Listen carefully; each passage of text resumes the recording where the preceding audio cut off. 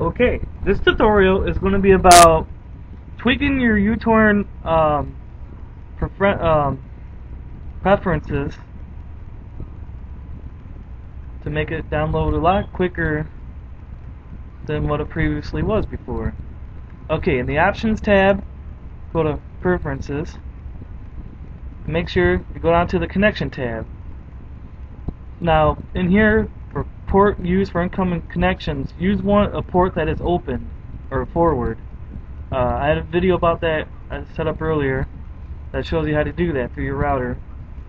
Okay, make sure to enable NAT PMP port mapping and add uTorrent to Windows Firewall exceptions.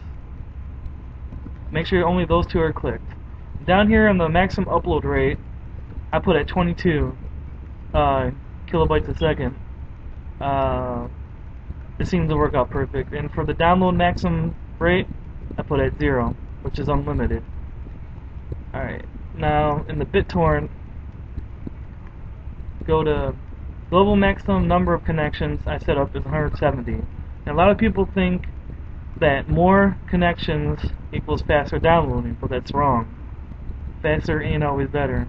More ain't always better. Okay, maximum number of connected peers per torrent, 80. Same rule applies for the top one as to this one. Alright, the number of upload slots per torrent, 4. I only got 4 downloading at a time. And make sure you enable these 3 tabs, enable these 2. Keep that one unclicked. And make sure you enable protocol encryption and check on allow incoming legacy connections. And click apply. Now queuing, I set up to 4. Upload and download, only 4 at a time, so it doesn't hog up too much computer memory. And the more you got downloading, the slower they're going to go. Alright, now go down to the Advanced tab. Scroll down just a little bit until you find Net Max Half Open. Set the value at 77 down here and hit Set. And just a couple more down is Net Outgoing Port. Set that at 50, then hit Set.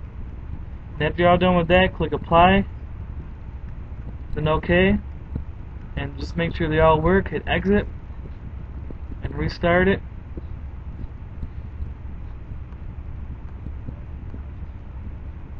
Okay, something's going on here.